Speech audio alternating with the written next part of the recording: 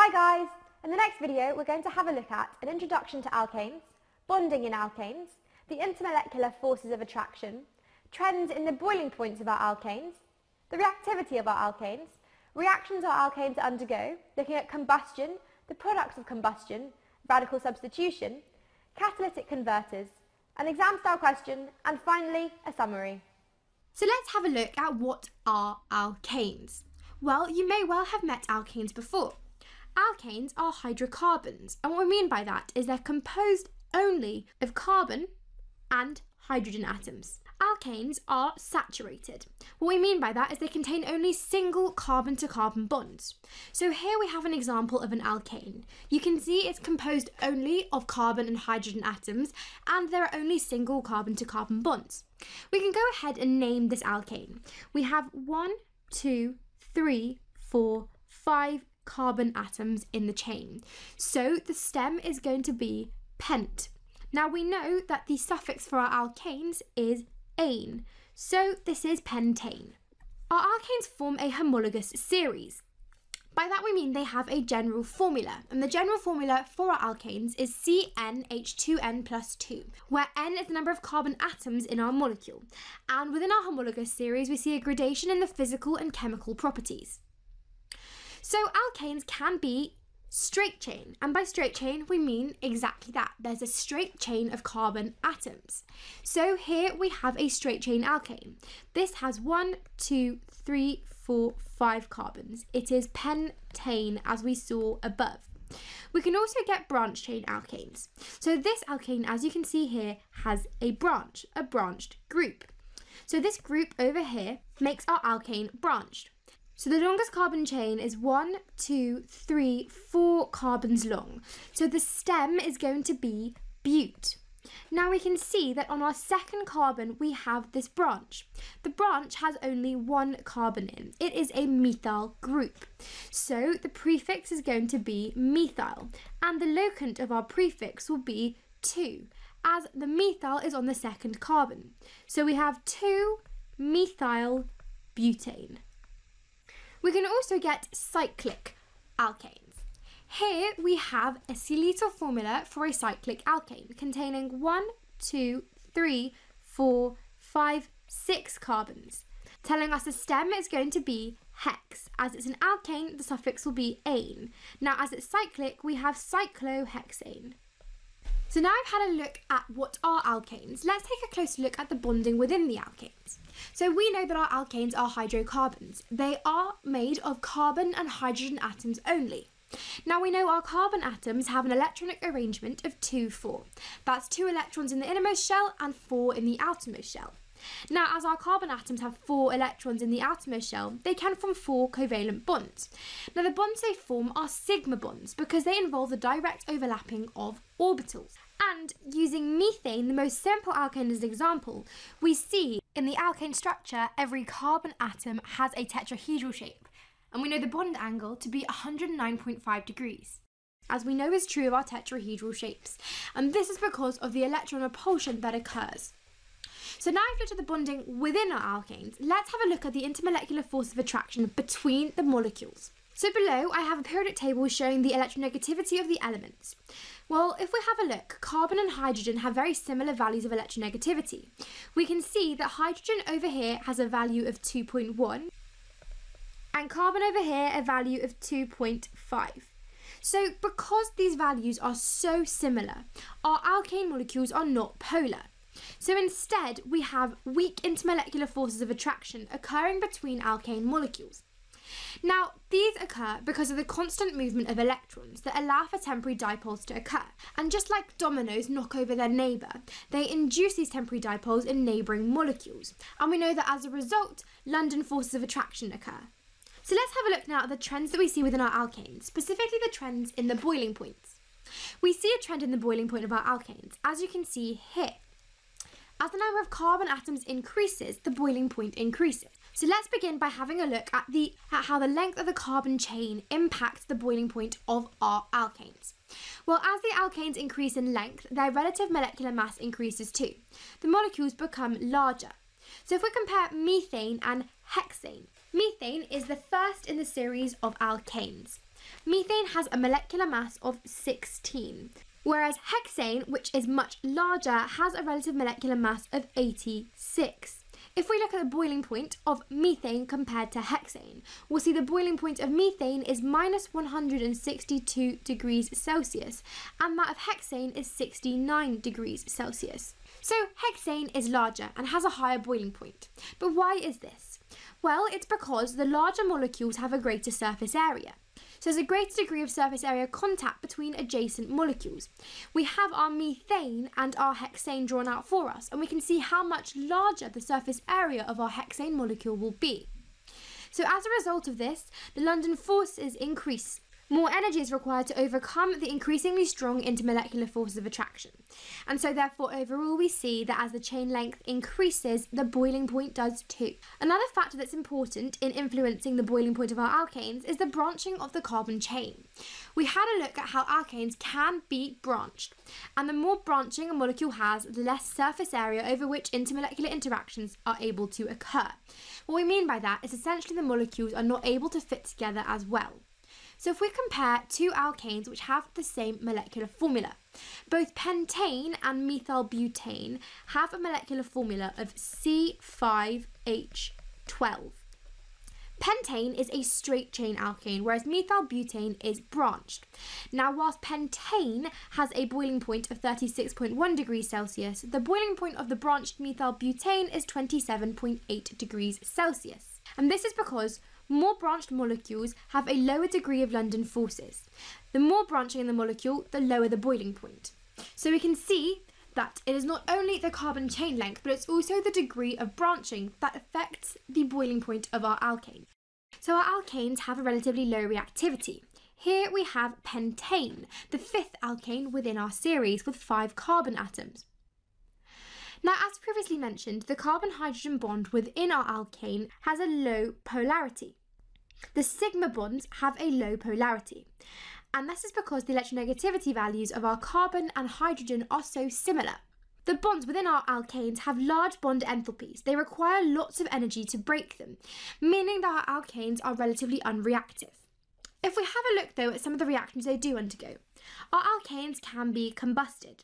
So during the process of combustion, oxygen from the air is combined with our alkane, and it's quite a rapid process. And for this reason, alkanes are frequently used as or as a component of fuels. So through combustion, their chemical energy is transferred to thermal energy, where it's more useful. And alkanes can be completely and incompletely combusted.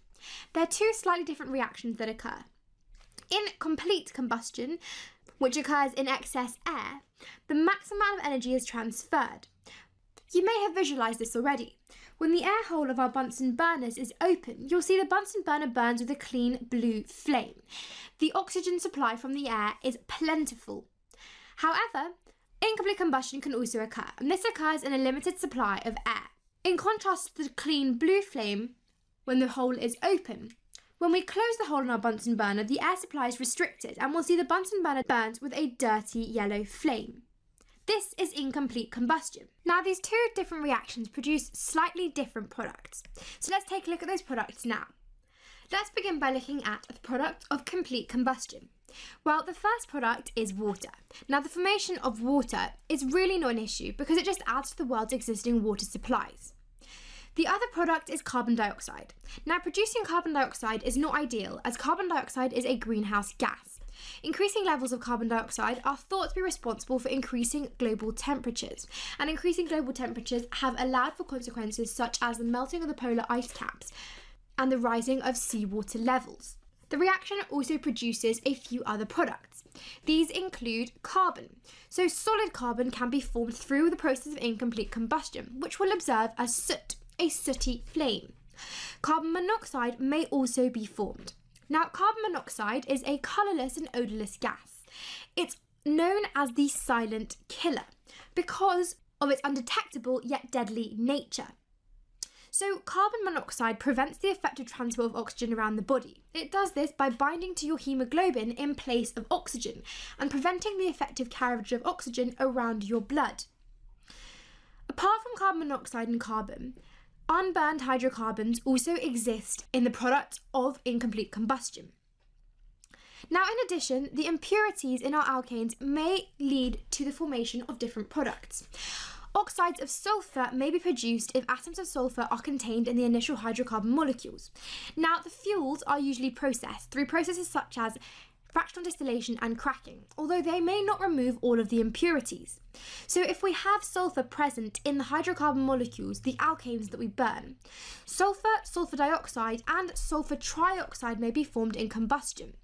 Now, these gases are acidic oxides, and when they dissolve in water, they form sulfuric and sulfurous acid and contribute to acid rain. Acid rain is incredibly damaging not only to wildlife and crops, but also to buildings and architectural statues. Fuels may also be contaminated with nitrogen. So combustion of nitrogen-containing alkanes will lead to the formation of nitrogen oxides. These include nitrogen monoxide and nitrogen dioxide, which in a similar way to the oxides of sulfur can dissolve in water to further worsen the problem of acid rain. So as we can see, many of the products of complete combustion are not ideal, and that's why catalytic converters are so important. So what are our catalytic converters? Catalytic converters are fitted to the exhausts of road vehicles. They use precious metals such as platinum, rhodium and palladium, which are thinly spread over a mesh, as you can see in our diagram here. Gases pass over the catalyst. These include gases such as carbon monoxide and nitrogen oxides. They're converted into less harmful gases such as nitrogen, water and carbon dioxide. Some of the reactions that occur in our catalytic converters include the conversion of carbon monoxide into carbon dioxide and the conversion of harmful nitrogen monoxide. Alkanes are able to react with halogens, specifically chlorine and bromine in UV light. Now, the reaction forms halogenated organic compounds, and the mechanism of this reaction is a radical substitution reaction. We'll take a look at the 3 steps of initiation, propagation and termination now. So the first step is the initiation reaction. If we have a look at the chlorination of methane. So in the first step, the radicals are formed. So we have diatomic chlorine forming our free radicals through homolytic fission. The second step is our propagation step. Reactions occur to build up our products. So we have a molecule of chlorine, CH4, reacting with a free radical, our chlorine free radical, to form a CH3 free radical and hydrogen chloride. We can have that CH3 free radical go on to react with a molecule of chlorine to form chloromethane and reform that chlorine radical. Now, this step is much like a domino reaction because this methyl radical that's formed in the first step can go on to take part in the second propagation reaction, which forms a chlorine-free radical, which can go on to take part in the first propagation reaction. And we can see how these reactions could repropagate themselves. So the third step is the termination step. This is where 2 radicals collide to form a stable product. So we could have 2 of our chlorine-free radicals colliding to form a molecule of chlorine. We could have 2 methyl-free radicals reacting to form ethane, C2H6. Or we could have a methyl-free radical reacting with a chlorine-free radical to form chloromethane. Now we've looked at all 3 steps of the reaction, the initiation, propagation and termination. But it's important to realise this reaction is limited in its utility. And that's because not only do we produce this mixture of products, go ahead and be reused in the reaction. Further substitution reactions also occur. These form more substituted alkanes as well as longer chain alkanes.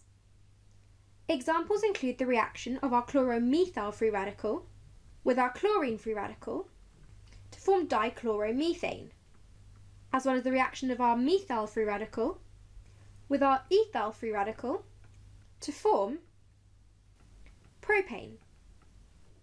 Now, in reality, this is not a good method for the industrial preparation of chloromethane, CH3Cl, as the yield is low and the product has to be separated, removing our desired products from this mixture of products. The alkanes are a homologous series, and they should be a homologous series we're very familiar with. Give the general formula of an alkane. Well, this is a question you will have come across time and time again, and it's something you should know off the top of your head. The general formula of our alkanes we know to be CnH2n plus 2, getting us that quick and easy mark. Moving on to part B, we're asked to draw the display formula for all of the isomers of the first 3 members of the alkane homologous series. So we can start with the first member, which we know will be CH4. We can use our formula to tell us that, or you may know it already. So that's quite simple. The display formula will look something like this. There we go. And the second member will be C2H6, ethane. We can go ahead and draw that. We've got our 2 carbons and then our hydrogens. And the third member, C3H8, with our 3 carbons and then our hydrogens. And there's no other way we could organise those carbons in our different members there. So that is all we need to do. We have methane, ethane and propane.